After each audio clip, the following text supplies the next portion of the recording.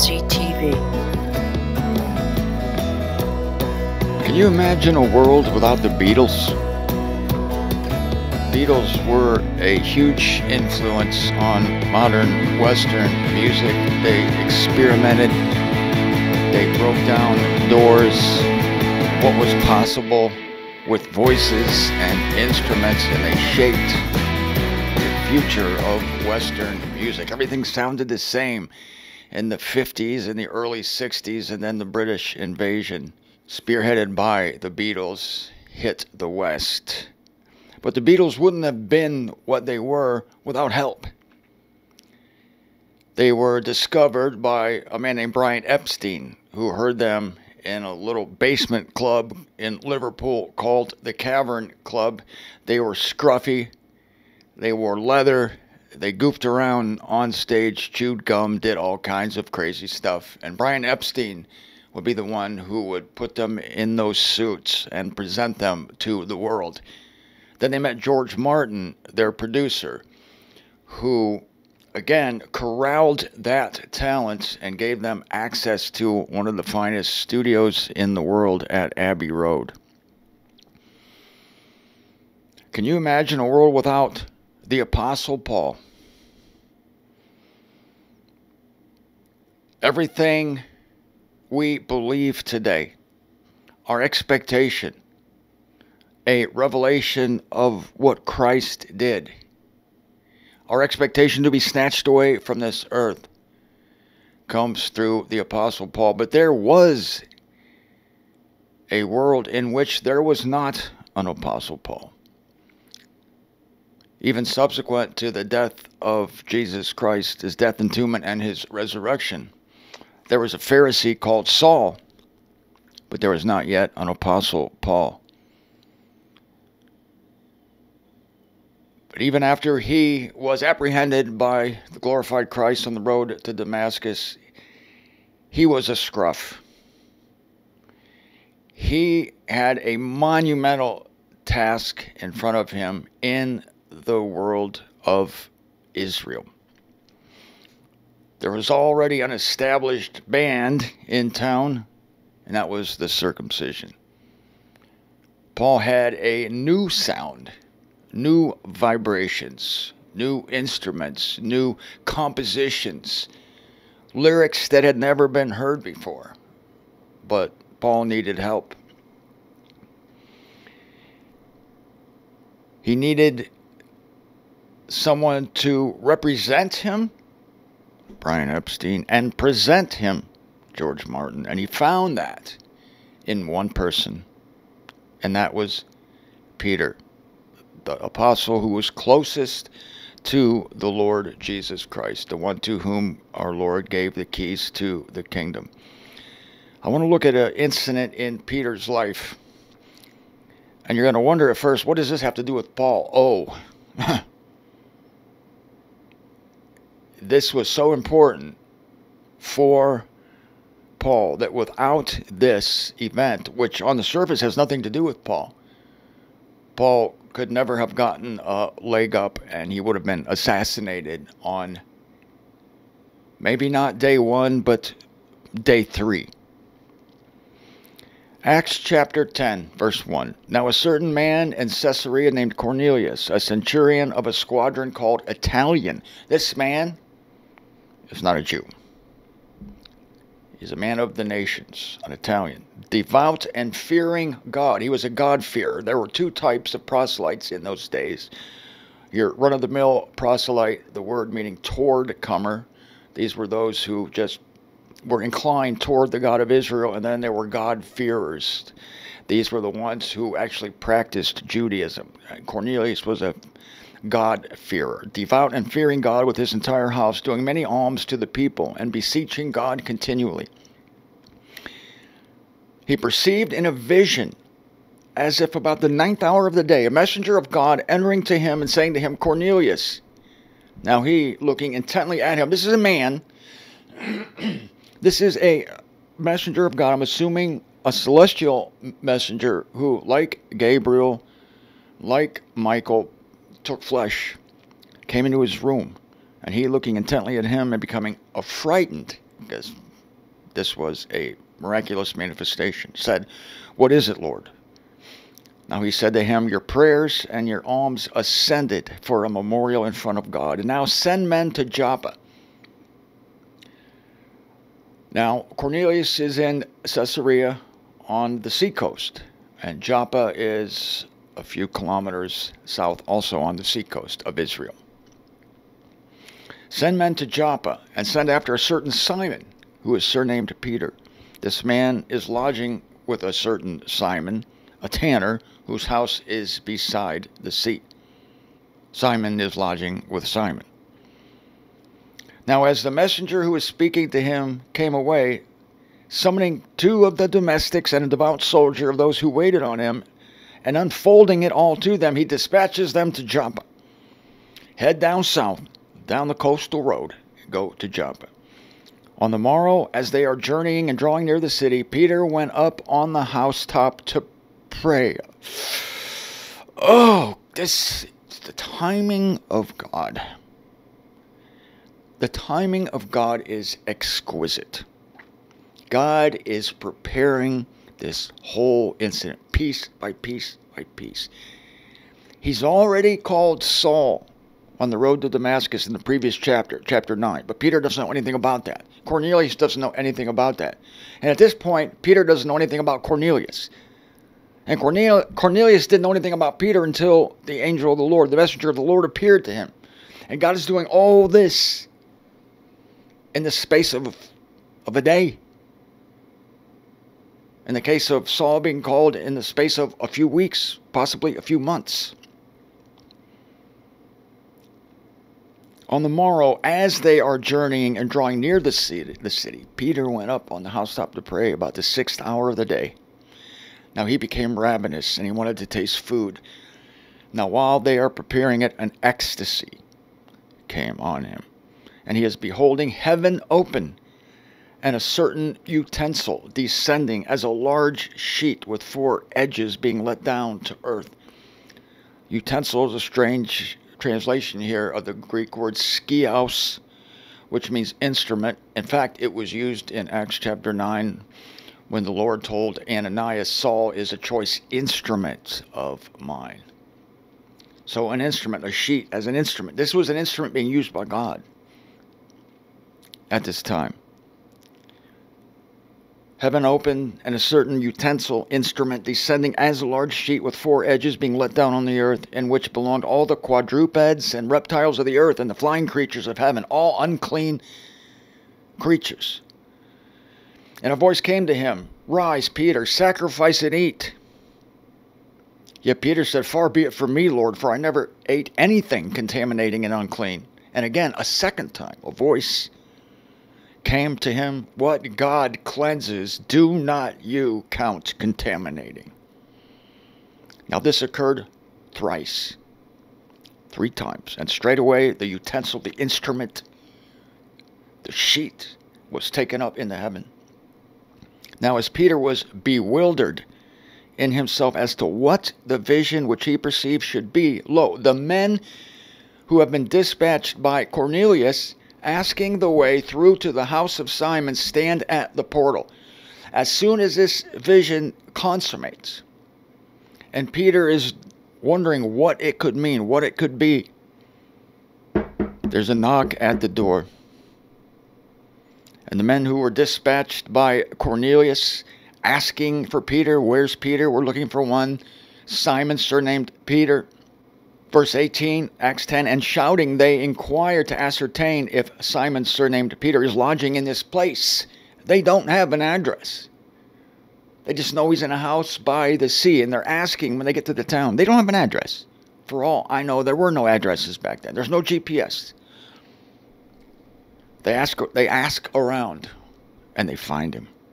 Now, as Peter is engrossed, concerned with the vision, the Spirit said to him, "Lo, 3 men are seeking you. But rising, descend and go with them, nothing doubting." Why would Peter doubt? Because these men were not Jews. Go with them. This reminds me of God's call to Abraham. Leave your home, leave your city, go to a land which I will show you. Don't doubt. Just do it. For I have commissioned them. Now Peter, descending to the men, said, Lo, I am he whom you are seeking. What is the cause for which you are present? Now they say, Cornelius, a centurion, a man just and God-fearing, besides being attested by the whole nation of the Jews. They have to give Cornelius his credentials here because they know they're in virgin territory. Is apprised by a holy messenger. That's another point in their favor. To send after you, to come into his house and to hear declarations from you. They don't know what the declarations are. Cornelius, who sent them, doesn't know what the declarations are. And at this point, Peter doesn't even know what the declarations are. But God knows what the declarations are.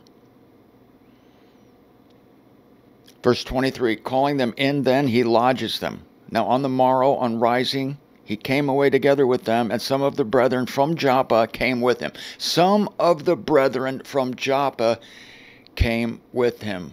Why? Because Peter needed witnesses. Peter needed a defense, and you're going to see this in a little bit, as to why he would go to a house of a Gentile, and why, in fact, he had lodged Gentiles. Peter was walking on the moon. On the morrow, he entered into Caesarea. Now, Cornelius was hoping for them, calling together his relatives and intimate friends. Why wouldn't you be confident if you had been visited by a celestial messenger? He calls his friends, calls his relatives to meet the great apostle. Now as Peter came to enter, Cornelius, meeting with him, falling at his feet, worships. Yet Peter raises him, saying, Rise, I myself also am a man. And conversing with him, he entered, and is finding many come together.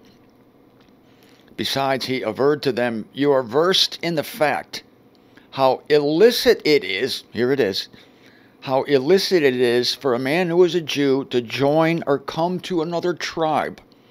And God shows me not to say that any man is contaminating or unclean.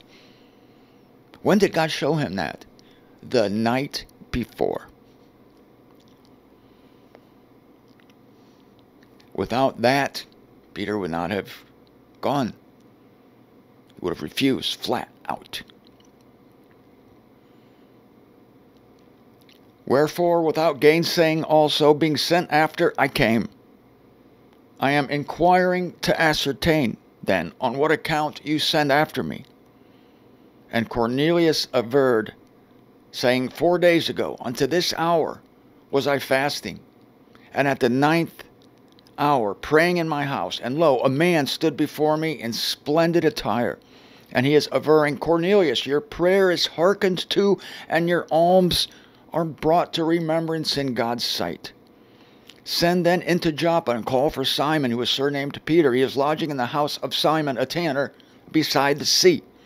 Forthwith then I send to you. Besides, you do ideally in coming along. Thank you, thank you. Now then, we are all present in God's sight to hear all that you have been bidden by the Lord. Now Peter, opening his mouth, said, Of a truth, I am grasping that God is not partial, but in every nation, he who is fearing him and acting righteously is acceptable to him. In every nation. Verse 36, of the word he dispatches to the sons of Israel, bringing the evangel of peace through Jesus Christ. He is Lord of all. You are aware the declarations coming to be down the whole of Judea, beginning from Galilee, after the baptism which John heralds. Jesus from Nazareth, as God anoints him with Holy Spirit and power, who passed through as a benefactor and healer of all those who are tyrannized over by the adversary. The people listening to him are spellbound. And Peter is under the inspiration of the Holy Spirit. He's being controlled completely by the Spirit of God. Jesus Christ, the Nazarene, who passed through as a benefactor and healer of all those who are tyrannized over by the adversary, for God was with him. And we are witnesses of all that he does, both in the country of the Jews and in Jerusalem, whom they assassinate also, hanging him on a pole. This one God rouses the third day and gives him to become disclosed, not to the entire people, but to witnesses who have been selected before by God, to us who ate and drank together with him after his rising from among the dead. And he charges us to herald to the people and to certify that this one is he who is specified by God to be judge of the living and the dead. To this one are all the prophets testifying. Everyone who is believing in him is to obtain the pardon of sins through his name. The circumcision gospel.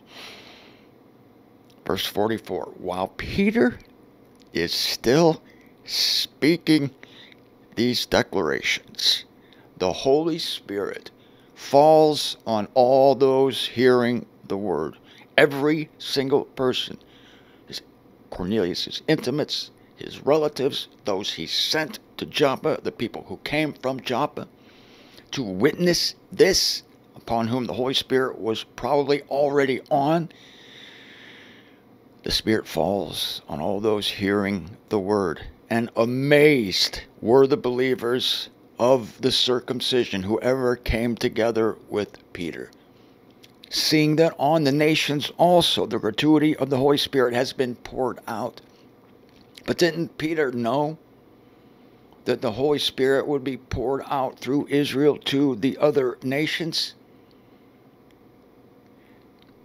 Yes, but the amazement was that the Holy Spirit came upon these men without baptism. Not just men, but everyone in the room.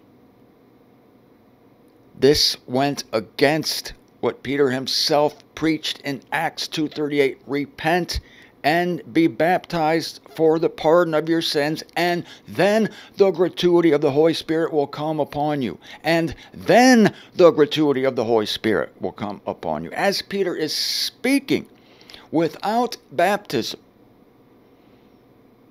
the Holy Spirit descends on everyone in the room. That is what amazed Peter and those who came up to Caesarea with him.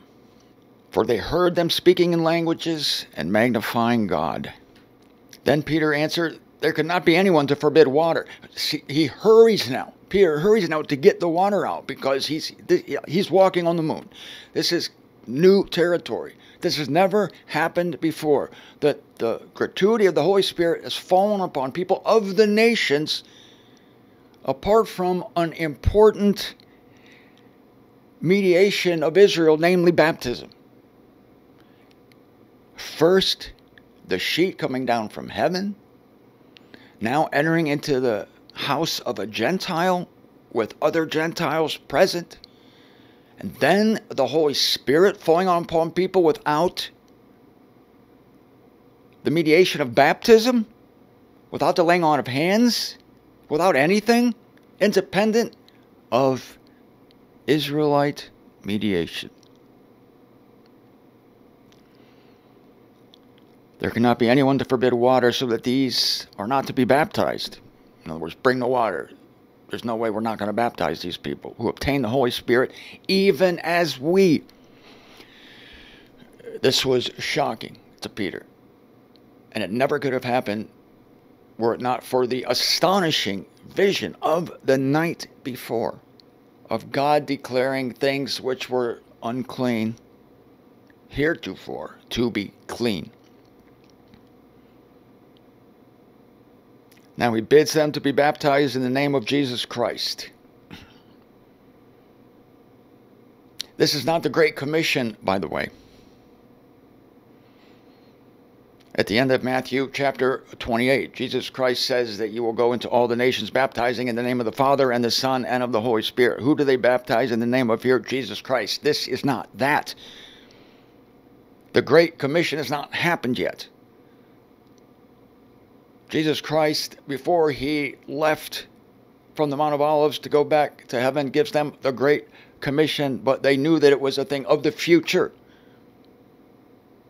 because none of them went to all the nations baptizing in the name of the Father, Son, and the Holy Spirit. That was a specific formula, if you will, that Jesus Christ, their Lord, gave to them before he ascended into heaven. This was not that. This is a one-off. You're going to see this. This is a one-off. They baptize them in the name of Jesus Christ. This is not the Great Commission. Then they ask him to stay some days. Chapter 11. Now, verse 1. The apostles and the brethren who are of Judea hear that the nations also receive the word of God. Meanwhile, back in Jerusalem. Now, when Peter went up into Jerusalem, those of the circumcision doubted him, saying that you entered to men having uncircumcision and you ate with them? Verse 3, that was verse 3 of chapter 11. Now Peter begins and expounded it to them consecutively. I was in Joppa, I was praying, I came to be in an ecstasy, and he goes through the whole thing again. Talks about the men who came. And then he relates how we went into the house of Cornelius. And in verse 15 of chapter 11, Peter says, now as I begin to speak, the Holy Spirit falls on them. As I begin to speak, the Holy Spirit falls on them, even as on us also in the beginning. In the beginning. This is another beginning for Peter. Now I am reminded of the declarations of the Lord, as he said that John indeed baptizes in water, yet you shall be baptized in Holy Spirit. If then God gives them the equal gratuity to us also when believing on the Lord Jesus Christ, who was I able to forbid God? Now on hearing these things, they are quiet and glorify God, saying, quote, consequently, to the nations also God gives repentance unto life. Those indeed then who are dispersed from the affliction which is occurring over Stephen passed through as far as Phoenicia and Cyprus and Antioch, speaking the word. Verse 19. Let me start this verse again. This is critical. Verse 19. Those indeed then who are dispersed from the affliction which is occurring over Stephen passed through as far as they're inspired by this. They're excited by this new move of the Spirit. They think maybe this is it. Maybe this is the Great Commission. They don't know for sure. It's not. I can tell them that now, but they don't know that at the time.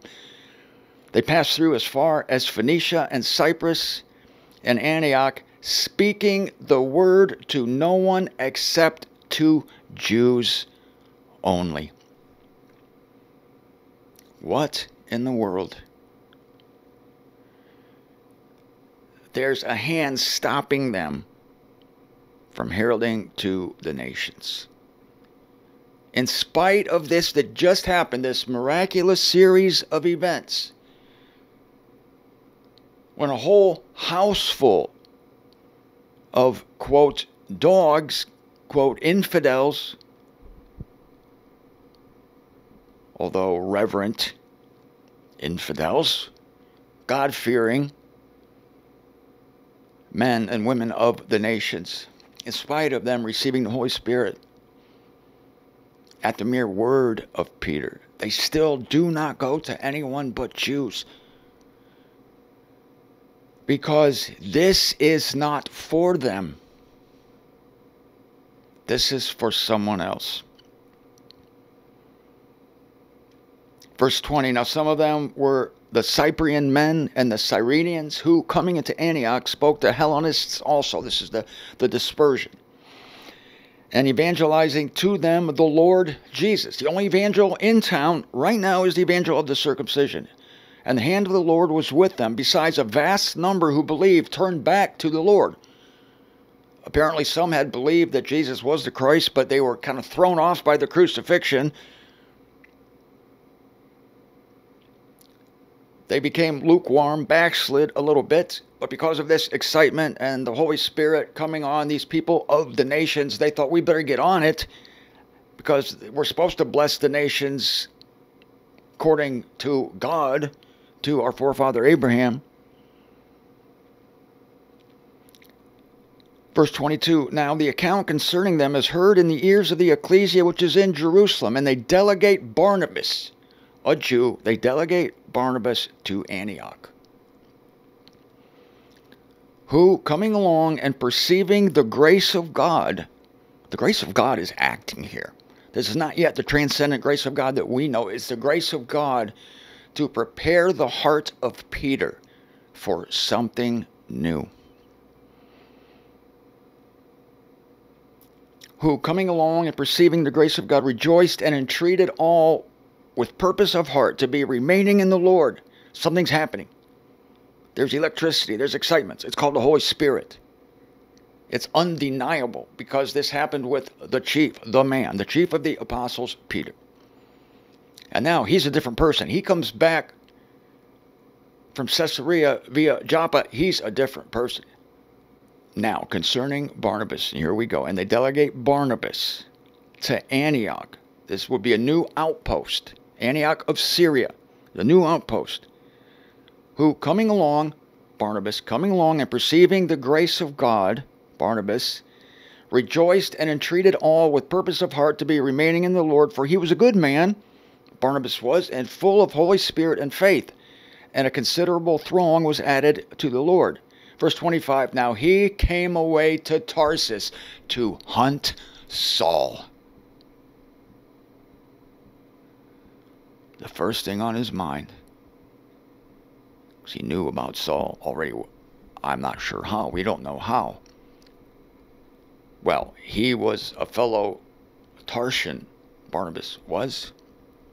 Barnabas and Saul were from the same city.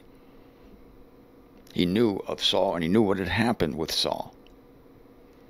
And he went to Tarsus to hunt Saul. And finding him, he led him to Antioch. Antioch is Liverpool. Antioch of Syria will become the hotbed of a move of the Spirit that would be the beginning of the announcement of the gospel of Paul. It would be the Holy Spirit's version of the British invasion. There would be new music. But what was absolutely necessary was the support of Peter, the chief apostle. Paul needed him like the Beatles needed Brian Epstein and George Martin. Without those two, they never would have been what they became. As much as we don't like it, as much as we see Saul, who would become Paul, as a maverick, as a man who can do any job in the world, he needed the support of Jerusalem. I'm going to end this show by telling you why. Go back one chapter to chapter 9, and we're in verse 23. Saul is just called on the road to Damascus. He's in Damascus. He's staying with Ananias. He's blind. Scales fall from his eyes. Ananias feeds him. Saul is strengthened, and he came to be with the disciples in Damascus some days. Now amazed are all who are hearing, and they said, isn't this not the one who in Jerusalem ravages those who are invoking this name? And for this he had come here, that he may be leading them bound to the chief priests. Yet Saul was more invigorated, and threw the Jews dwelling in Damascus into confusion. Through the who? Through the Jews dwelling in Damascus into confusion, deducing that this one is the Christ. In these days, in these early days, some of the Jews believed that Jesus was the Christ, some of them did not. And already Saul is heralding with great boldness. Verse 23, now as a considerable number of days were fulfilled, the Jews consult to assassinate him. There it is, verse 23. The Jews consult to assassinate him.